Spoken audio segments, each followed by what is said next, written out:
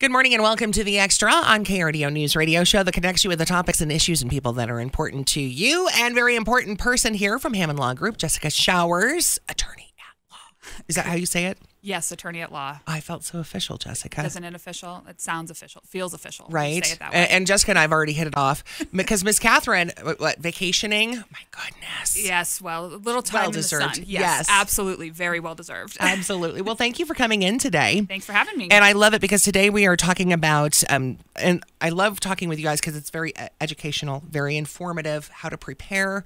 And it can also apply just not when somebody passes in your family or preparing to pass. It can apply to a lot of different aspects in life as well. Absolutely. So today we are talking about steps to take when a loved one passes. And the steps, I was looking through them, Jessica, and it's like, okay, even if you know someone is going to pass and you're preparing, or a sudden loss, right, always should be ready. Yes, absolutely. And I think it can be hard when we have a sudden loss, obviously, to prepare as much as we can. But the steps we're going to talk about today, I think, are applicable whether we know somebody is going to be leaving us or they leave us very quickly without permission, I like to say. Oh, yeah, that's a good way to put it. I didn't give you permission to leave. Right. What do you think you're doing? So let's hop right in because you have a lot of steps here to help everybody get ready. And again, I like all of this stuff, too, can be applied. Well, most of it. Also, let's start with step number one. Take care of yourself. Absolutely. I think people forget to do that first and foremost. Yes. When we lose somebody, things change. Our lives change, our emotions change, and we really forget to just take some time to think about ourselves and also spend time with our family and friends and reminisce about that person and share stories and not forget them. We sometimes get so tunneled vision on, okay, I've got to close this account. I've got to call these people. I've got to get this. I've got to get that. Call the attorney. I've got to call the attorney. Yeah. And what I tell families is, yes, I do want to hear from you, but we're probably going to schedule a meeting, 2 or 3, maybe even 4 weeks after your loved one has passed away to give you some time to do some other things that are more important, like spend time with your family, with your kids, and with your aunts and uncles to hear those stories about the person that you just lost so that you can remember them. Because after you get through the other tasks, all you're left with are your memories. And those are so very important. Oh, incredibly important. Right. And one thing that can happen is communication can kind of shut down. A, part of the grieving process. Yes. And B, part of the grieving process. Yes. Was that a good way to put it? I think so. I think the grieving process absolutely can cause us to close our lines of communication. And in some cases, what it can also happen to do is we stop talking to each other. Right. If it's, we lose a parent, so we have siblings who stop talking to each other and then start almost creating stories in their head as to what the other person is doing. Well, are they going into mom's house and taking pieces of property, or did they call this person to get the important documents we need? Did they call the attorney before I had a chance to? Instead of just talking to each other and saying, okay, these are the things that we know we need to do. Do we want to divvy up the list? Should I do it? Should you do it? And one thing I always mention to our clients who are in the pre-planning process, they're getting their estate plans together to leave to their family, have that conversation with your family now. So talk to them now. Yes, about how you would like to see them work together when you pass away. My parents put their estate plan together, and we all sat down, myself, my brother, and the two of them, and talked through how this was going to look when they were no longer here so that my brother and I were absolutely on the same page moving forward. He knows what I'm going to be taking care of. He knows I'm going to be talking to him and having those conversations so that he doesn't feel somehow left out or has to wonder, hey, what's going on with this? We're already laying that foundation to keep communication open. Now, do you think it's a good idea, Jessica? And of course, it's all a personal opinion for a family member. Yes. But to have a family member, the executor of the will, or do you think it's a better idea maybe to have a third party? I think that really depends, Renee, on your family dynamic. For some families, it's doing it internally is the only way to do it because they don't really trust anybody outside. Right. For other families, when we have our conversations and we meet with them, we talk through those family dynamics. And in some cases, I have recommended, listen, let's not identify a family member. Let's make it a individual, maybe a professional trustee who I work with, or make it somebody else who's a trusted advisor to your family. But let's not make it the kids because they have a dynamic that's just going to be like oil and water, no matter what we do. And we don't want to cause that. I've had clients say, when we're gone, they only have each other. So we want to Yeah. make sure that's preserved. And I like how you're saying, like, even with your family, like, this is, everybody knows this is what you're going to do. This is what your brother's going to do. It's laid out. Right, exactly. And it's communicated. Right. And even if that wasn't laid out by the person, you can still communicate and go, okay, Jessica, I'm going to call the attorneys on this day. Hey, if you would go look for the paperwork and get that together. I mean, kind of working like that, exactly. Right. And I like to sort of do that and then also tell clients you want to sort of try to, for lack of a better word, manage expectations in terms of when things are going to get done. There's this desire to try and get everything completed right away, Yeah. But they just passed a week ago. There's no need for it to be happening within 24 or 48 hours. You can give yourself some time to grieve, to share those stories. Right. But you want to communicate that with your family so that they're not looking at you going, well, why didn't you get this done? And tapping their watch and tapping their foot at you, which just adds to more anxiety for the person who's having to try and manage everything. Yeah, and manage everything. Yeah. It's extremely stressful. Yes, absolutely. Yeah. Absolutely. Compounded by the grief of losing your loved one. Absolutely. Okay, we're going to take a quick break. And when we come back, we're going to talk about the next step in taking care of a loved one when they pass, being ready, being prepared. It's coming up on The Extra on KRDO News Radio. Welcome back to The Extra on KRDO News Radio. Today we're talking with Jessica Showers from Hammond Law Group, and we're talking about the steps to take when a loved one passes. And this is kind of pre-steps, right? Yes. Pre-steps. This is if you know somebody might pass, or even to be prepared if it's a sudden, like you said, dying without permission, passing without permission. Exactly. Which I really like. Yes. That's a good one. It softens the blow a little bit. It does soften the blow a little bit. So the first step, talking about taking care of yourself, most people completely forget that. Yes. During this, it doesn't matter if you know the person is going to pass or not. It is still an extremely difficult time. But the next step is contacting the funeral home, and that can be very confusing and hard for people. It can, absolutely. So the first thing you want to figure out, if there's any paperwork or anything to suggest that the person who passed away left any prearranged Yes. idea of what they wanted, or did they talk to anybody about, I want a public or a private funeral, I want to be buried or cremated, and hopefully they have written that down. It's not just, I told my kid, once upon a time that this is what I wanted and now something has changed. And making sure if there are prearrangements following that. Some funeral homes, quite a few in town, actually will do a prearranged funeral. You can go in right now and set up your funeral, pay for it, figure out what flowers you want, what music is going to play. Right, what music do you want? The joke in my family is, I'm allergic to lilies, so I always say I don't want lilies at my funeral. And my dad said this might be the best time to have it because you're not going to know that they're there. So see, sometimes you have to laugh. Exactly, right. Especially when you're dealing with this. Yeah. And so what's nice about doing a prearrangement for your family is they don't have to make any of the decisions. It's already made for them. Right. Some people may have what's known as a funeral trust, so they've at least set aside some money to Right. say, when I pass away, this is what I want to have, get paid for it. Right. And some people, I think, and correct me if I'm wrong, and you, of course, speak with a lot of families. Yes. The cost.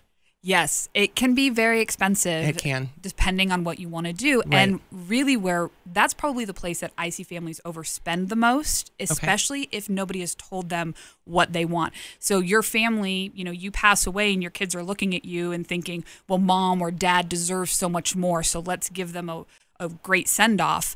And you may be on the other side thinking, please don't spend the money on that. I want you to spend it on other things. Right. So Absolutely. if you leave them some direction, they're not going to overspend on something that maybe you wouldn't have wanted them to do anyways. And well, like you said, if they set it up in their will, in their plan, they can say, this is how much you're going to spend. Here's how much is allotted. Right. Exactly. So if you have a funeral trust that says this is how much money I've put into it, then they know what that dollar amount is. And then hopefully you've also left some direction in terms of whether it's burial or cremation as to how you want to see that go and what kind of service do you want, if you want a service at all. Doing a prearrangement with the funeral home, they'll go through all of those steps with you. And then it's really just giving that packet to your family and saying, okay, if something happens to me, this is where my arrangements are already taken care of. You just call this number and they're going to take care of it. And everything's done. Exactly. Now, in the situation that arrangements haven't been made, again, this could go to the communication side of it. Absolutely. If communication isn't there and decisions haven't been made, then we're trying to figure out what kind of service are we going to have? What kind of flowers are we going to do? Are we going to have food? Are we going to cater? And then who's going to pay for it? And how is that person going to get reimbursed? Lots of people will have life insurance policies that they'll say, well, my family can just use that. But it doesn't pay out right away. Exactly. It takes weeks, months. Sometimes to pay out. And the burial expenses are already due. So then it's a question of, are they going to get reimbursed? And who in the family is going to take on that cost? Is it just going to be one person? Is it going to be multiple people? I've had people come into my office and they tell us a story of, when my mom died, I took care of all the burial costs. My siblings didn't want anything to do with it. So I paid everything and there wasn't anything left over to reimburse me. So I just had to eat that cost. Yeah. So it's a good idea in your plan to get that prearrangement done, or at least have specific, here's the amount. Yes. It's taken care of. Right. Yeah. Or at a bare minimum, write out, what do you want? Mm-hmm. What kind of burial do you want? Where do you want to be?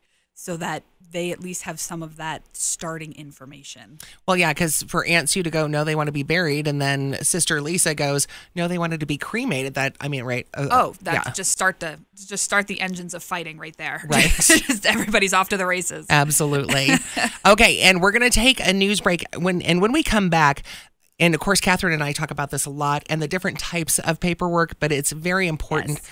I would say, especially as an individual, to know where the paperwork is, have the paperwork very accessible. Right. And we're going to talk about what paperwork should be ready, prepared, know where it is. And I know it's a hard conversation to have with your loved one, right? Right. But it's so important. But have it. Please have it. Yeah. So important. Yeah. For those of us that have lived through it, please have it. Please have it. Okay. We're going to take a quick news break. We'll come back with more steps to take when a loved one passes on The Extra on KRDO News Radio. Welcome back to The Extra on KRDO News Radio. Today we're talking with Jessica Showers from Hammond Law Group because Catherine, I guess you want a little vacay. Just a little bit. Just a little bit. Well deserved. Lucky, of course. Lucky her. And today we're talking about steps to take when a loved one passes. And as we've been talking about, this is, maybe you are expecting someone to pass. Mm-hmm. Yep. Even if it's a sudden passing without permission. Right. Yes. There are things you need to do. And so the first step we talked about is take care of yourself. That's a good one. Keep that always in your mind. And getting your funeral arrangements set up ahead of time. Yes, if possible. not even the whole plan done and paid for, at least laid out. Exactly. For family members to know. Right. So the next step in getting ready is identifying important paperwork and, oh my. Yes, there's a lot of it. There can be. Yeah. Just have its old file folder. Yes. Keep it. I don't know. I love a file folder. I love a binder. Just something that you can point to so that your family knows, hey, if anything goes wrong and I get sick or when I pass away, everything you need is going to be in this place. Right. In one location. One location. Very helpful because when it's strewn all over the house, nobody knows where to look. No. And that's when you're pulling your hair out? Exactly. Yes. And yelling and screaming, and it just becomes a huge mess. So what are some of the documents that should be in that file folder, binder thing? So estate planning documents. So your last will and testament, if you have one, or if you have a revocable living trust, that document, you want to have that in there as well. The documents we talked about earlier about your arrangements for your funeral, you should have those in there. Mm-hmm. I would say also copies of, or at least some sort of piece of paper or maybe an Excel spreadsheet or something that identifies what assets you have. Yeah, and where to find it. Yes, where are your bank accounts? Which banks do you even bank with? Who holds your life insurance policies if you have any? Where are your investments held? Is it in Edward Jones, Charles Schwab? Do you have a financial planner who helps you with those? Taxes are a big one. Where are your tax documents so that your family knows whether or not you filed taxes the year before? Because they probably aren't sitting over your shoulder and wondering if you file your taxes every year. Yeah. So you want to make sure that you know where those things are. And with those things, especially like the life insurance, the retirement accounts, do you have named beneficiaries? Because that trumps any legal document, doesn't it? It does. And it's so very helpful because it will keep that asset out of any sort of probate situation, any court situation, because the beneficiary designations directs the institution where to pay that money out to whom to pay it out to. So if you've listed that somewhere and you've got a copy of that beneficiary designation with your important paperwork, then your family's already a step ahead of the game. They can call Edward Jones and say, Mom had a 401k account. This was her name. This is the account number. These are who we know her beneficiary designations are. Now, what I'll tell you is make sure that you've got your updated designations on there. Yeah, because and people forget to call and update. They do, absolutely. They will forget to, maybe somebody's passed away, or I used to do family law. So when we had, couples separate and divorce, they would forget to change their beneficiary designations. Mm-hmm. So make sure that if you've updated your beneficiary designations, it's in that pile of paperwork. Okay. This is the newest one that I did so that everybody knows where that money should be getting paid to. Well, and again, I think most people don't realize that what is listed on that, say, 401k, that life insurance for the payout, the beneficiary trumps absolutely anything in the estate plan. Right. We've had situations where somebody has a will that says, I want everything to go equally to my kids, and then they have a payable on death beneficiary on their bank account, and that bank account's only going to one of the 3 kids. So that kid's coming out ahead. It's not going equally. Right. So you got to make sure that your designations all match up with your plan, or if they don't, have some explanation as to why that's happening. Well, and I would imagine also passwords.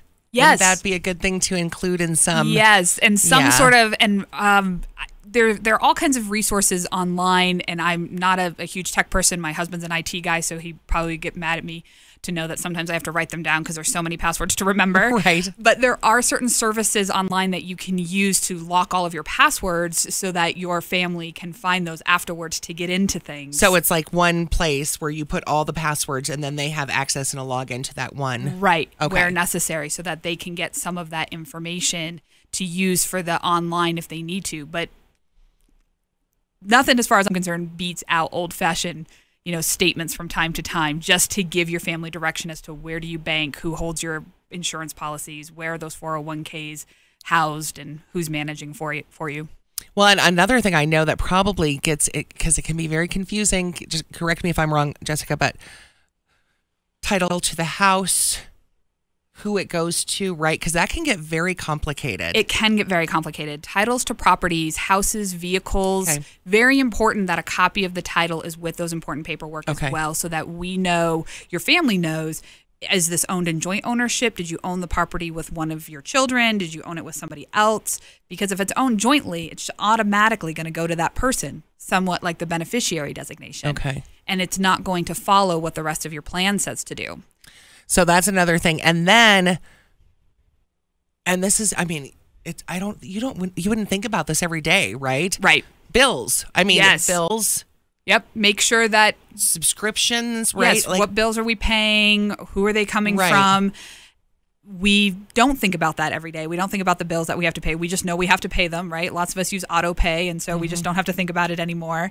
But our families are going to need to know where those bills are coming from and what those expenses are, because when you pass away, they still have a responsibility to pay some of those. Right. Pay your last expenses. All of a sudden, a past due notice starts showing up. Right. And they will start calling. Yeah. Sometimes they will call even before you have an opportunity to let them know that they've passed away. The credit card companies will call and say, hey, we found out that this person passed and we need payment. So what's going on with the estate? And you're still trying to figure out the fact that you've just lost your loved one. And how about Social Security as well? That's got to be really confusing. It can be very confusing. One of the things that is nice is that most funeral homes will contact Social Security themselves and let Social Security know that the person has passed away. We also provide for our clients a list of other places that we think you should call to let them know that your loved one has passed, in order to stop people from stealing identities. Yes. Because that can also happen. Right. Which is very scary. Yes, absolutely. And should this particular thing, who gets what? And I'm talking about physical things, because does that go in the actual estate plan, or should that go in a piece of paper? I mean, we don't want people fighting over a nightgown, right? We don't. And right. We really don't want people fighting over personal property. And in all honesty, it's the thing most people will fight about, because most of us can do basic math. So we'll see an account and go, okay, if we're going to split that equally, we know how to do that. But when we look at stuff in a house, we don't know how to split that equally. Right. So I always recommend that either you've committed it to the estate plan, so it's written out so it is in your in will. There. Okay. Or in some cases, what we do is we have a reference to what's known as a personal memorandum that our client can write out and say, this is the list of personal property and where I want it to go. And the reason we do it that way is because if that list changes, we don't want them to have to come in every time they make a change. Yeah. They'd really not want to see us anymore. So we say, write out the list. If you change it, just write a new list, sign it and date it. And the plan always refers to that memorandum. Okay. And then that memorandum just goes in this pile of documents. Right. With the plan that says this is where I want personal property to go. And the other thing I would add to that memorandum is at the end, you say, okay, once everybody's received what personal property they want, tell your family how to get rid of the rest of the things that are in the house, whether that's donated, estate sale. Exactly. Okay. Give them some direction. Perfect. Yeah. So have everything in one place. Yes. Now, would you recommend, and it's all personal preference again, but maybe a safety deposit box to keep everything in one place? Or I think, again, personal preference, you're absolutely right, Renee. It depends on that. Safety deposit boxes are great. What I always tell people is check with your bank and find out if, let's say, you put everything in a safety deposit box and your eldest son is going to be the one who's going to manage things after you pass away, what does the bank need now while you're alive from your eldest son to get him to release it to exactly him? Okay. Because safety deposit boxes can be the hardest thing to get into. And so you want to make that step easy for your family if you can do it. Otherwise, a safe in the house works really well, something that's secure, so that people don't just start taking things off the bookshelves if you get broken into or something like that. Absolutely. Okay. So we're going to take a quick break, and when we come back, we will talk about consulting with a probate attorney. You got it. That's coming up on The Extra on KRDO News Radio. Welcome back to The Extra. And today we're talking with Jessica Showers. She's an attorney at law. Jessica, it's so formal to say that. It is formal, isn't it? At Hammond Law Group. And we've been going through the steps to take when a loved one passes. Again, if you know that they may be sick and may be passing, or even how to be prepared for someone who suddenly passes, and just being ready. Right. Because it's a shock. Anyway, it's a shock to your system, and absolutely. Your life, everything. Yep. And you and I were kind of talking in break, and I have actually had long conversations with Catherine about this too. And it's about probate, going into probate attorneys. Yep. Speaking with them. It's something you need to be ready with, because there's only very few circumstances where an estate will not go to probate. Exactly. So it's very limited. Probate is not necessary in a situation when the person who passes away, they don't own any real property in their name. Their assets are under $66,000, or maybe they all have beneficiary designations on them. Or in some cases, if their assets are titled in the name of a living trust, they will not have to go through probate. Okay. Otherwise, probate is necessary whether or not you do or don't have a will. And that's just something you have to be ready for. And I think what the misconception, tell me if I'm wrong, no, but the misconception is people think, oh, there's a will, I don't have to go through that. And that's not the case. Absolutely. It's the biggest myth out there that we get all the time. People say, well, I have a will, I don't have to go through probate. Incorrect. If you own a house and it's only in your name and you have a will, house still has to go through probate. Now, the good step is that your will says where you want your house to go. Right. So you're not relying on state law to distribute your assets. You've written out your wishes. So it's a step ahead of the curve, I like to say. Absolutely. But it's still going to require a probate action in order to get that house out of your name and into the name of the person you want to leave it to. And it's not just the house, right? Can it be other stuff? It can. So bank accounts, in some cases. Life insurance, could that be? If it doesn't have a beneficiary designation, it could potentially be going to the estate.